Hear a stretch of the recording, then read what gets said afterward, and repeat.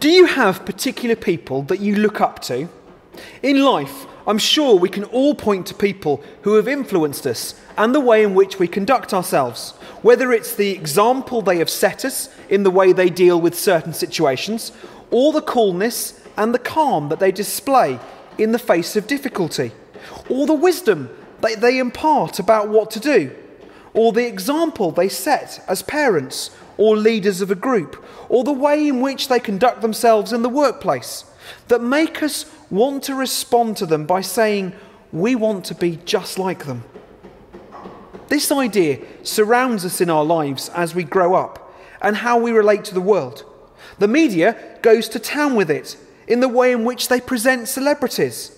We get to know the exact details of what a celebrity wears, eats for breakfast, thinks about in certain situations that they find themselves in, thinks about in terms of certain situations that are currently being played out in the world, who they are relating to at the current time, and the example that they are setting to others, because all of this matters as to whether or not we should look up to them or not. And the mood of society is positive or negative towards a particular celebrity, depending on whether or not a journalist is taken with them or not.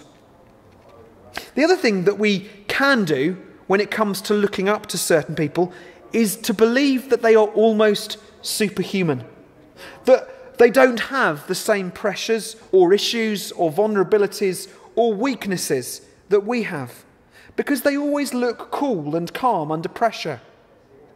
And if they do, then their superhuman strength and ability helps them to overcome that pressure, or so we think. I'll give you an example of what I mean. When I was growing up, I loved watching snooker on the television. I still do, in fact. But when I was a teenager, I watched snooker players because I wanted to be just like people like Steve Davis or Jimmy White. I wanted to have their ability as a snooker player. And I was mesmerised by their ability to the extent that when I tried to be like them and tried to take on shots on my own snooker table, I believed that they must have superhuman powers because I could never do the same. I was so mesmerised by them that for my 18th birthday, I asked my parents if I could have tickets to go and see the World Snooker Championships. It was very exciting when I was given the opportunity to go with my dad. We went off, Julie, to Sheffield to watch a second-round match. But I remember that when I was there, I felt incredibly disappointed by what I saw. The snooker was the same. The ability of the players was the same. But it all just seemed so ordinary. It almost felt like watching two men playing snooker in a regular snooker club, apart from the cameras, of course. And I remember feeling how vulnerable those people must feel. And I remember feeling how vulnerable these people with perceived superhuman powers actually looked. Gone were the people that I looked up to. I have since realised that there is a big difference between watching sport on the television and watching it live. Because although something live means that you can claim that you were there when so-and-so won, you don't get the hype and the excitement that is created by the sports commentators. Well, what has all this got to do with our readings this morning? Well, for a start, when we look up to someone, we have a danger of putting them onto a pedestal and viewing them in a light that is potentially dangerous to the relationship that we have with them. We have a particular view of them that sets them apart and higher than us.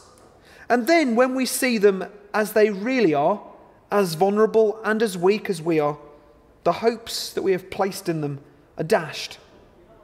What we are really doing is holding them with a sense of awe and wonder. And this is what the disciples were doing with Jesus. Just imagine, if you can, the scene as Jesus and his disciples pass through the village of Caesarea Philippi. The disciples have been with Jesus up until this point for about 2.5 years. They've shared everything together. They've eaten together. They've slept in each other's company. They've travelled around together. They've hung on every word that Jesus has uttered. And they've witnessed some pretty amazing things, including healings, miraculous feedings, and control over nature. The disciples sense Jesus' otherness, and they are filled with a sense of awe and wonder. There is something special about Jesus. And now he asks them who they and the crowds who have been following him think who he is. This is their big moment, their opportunity to prove their faithfulness and their trust, and so they declare what they know. Some say you're Elijah. Others say you're one of the prophets. Others say you're John the Baptist. But we know that's not true. You're the Christ. You're the Messiah, the expected one from God, who's going to turn the world upside down, bring freedom to the people of Israel, prove that we've been right all along, that God hasn't abandoned his people.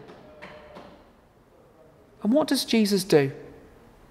Initially, it appears he does nothing to dispel the excitement and the expectation.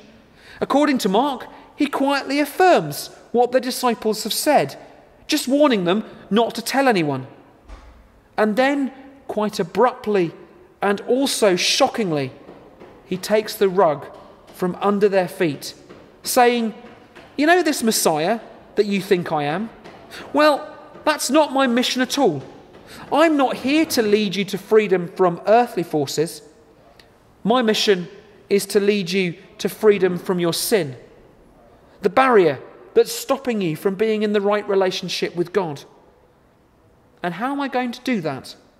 Well, I'm going to be handed over to the chief priests and the Jewish council, and I'm going to suffer and die on a cross in order to be the perfect sacrifice for God."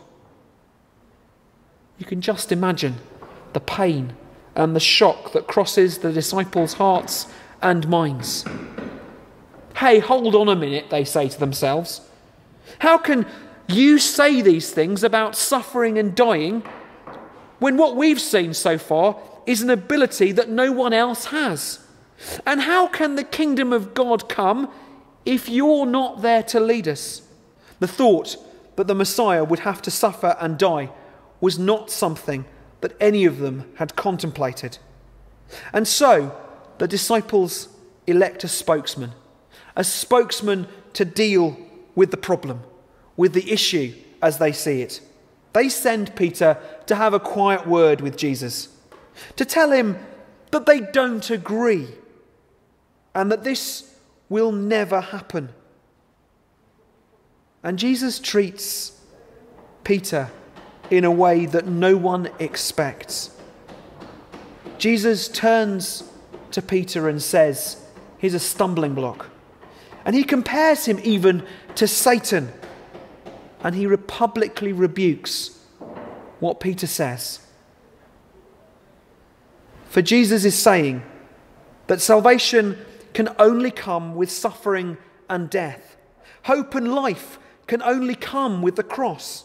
It's no good just being mesmerized by the power and the authority of God, because there's got to be a heart change as well.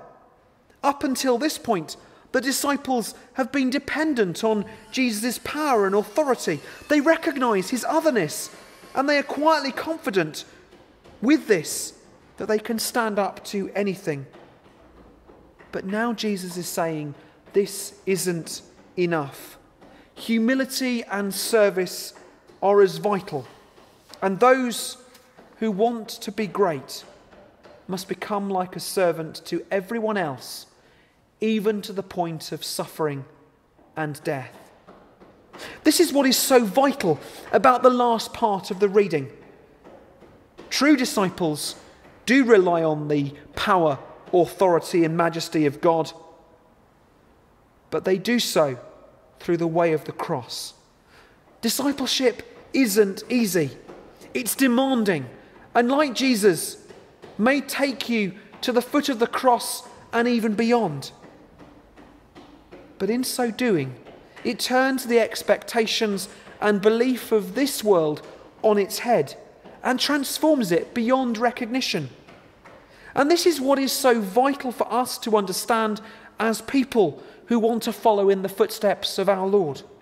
Yes, we do need to have awe and wonder at the authority and the power of God. But without the message of the way of the cross, the gospel message fails and falls on deaf ears and hearts. A suffering Messiah is hard to understand, but it takes us to the heart of the issue of God's relationship with his people. It addresses the very needs of people who need freedom from sin and from all the barriers that get in the way of shaping the world to the desire and design of God's heart. And if we want to be a part of God's kingdom, we need to recognise our need for the cross as much as for the life, teaching and ministry of Jesus. The two complement each other, and through them we see the world as God sees it. Suffering and death bring life in all its fullness and lead us back into the presence of God, who is rightly given our reverence, praise and worship. Amen.